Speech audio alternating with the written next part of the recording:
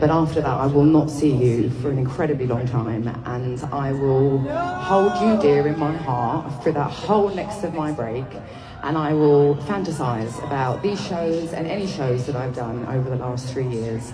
And I will really, really hold them in the bottom of my heart forever. It has been amazing. I just need a rest, and I have spent